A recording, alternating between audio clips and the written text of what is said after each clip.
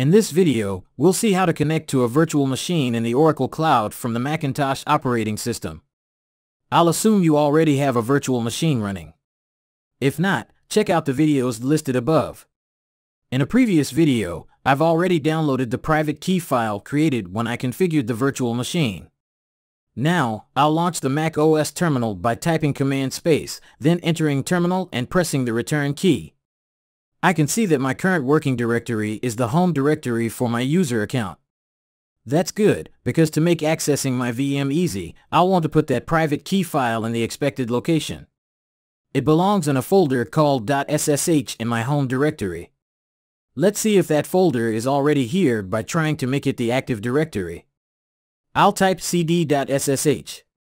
I got an error message telling me that the directory does not exist. I'll create it by typing mkdir.ssh.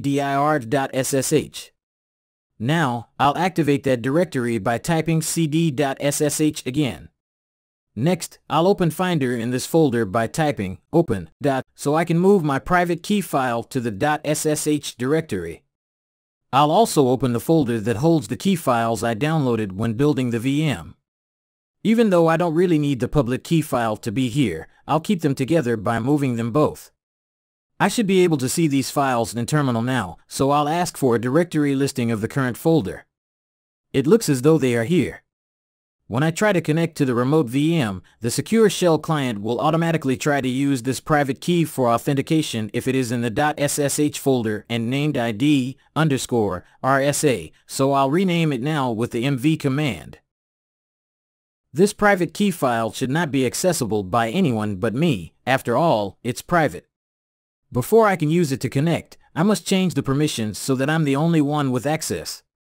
In this prior listing, this indicates that any user is allowed to read this file. This one indicates that users in the staff group are allowed to read it, and this one indicates that my user can read it. That's not secure enough.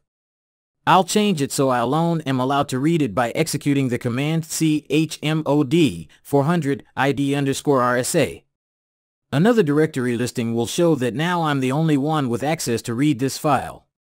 I'm ready to connect to the VM, so I'll make my user's home folder the active directory by entering cd. Now I'll connect to my VM using the SSH client by typing SSH followed by the username, which is OPC. Then I'll type the @ followed by the public IP address of my VM and press return. The first time I connect to a new machine, the SSH client prompts me to be sure I want to connect. I'll type YES and press return. It looks as though I'm connected. Here's the machine name I chose when I configured the machine.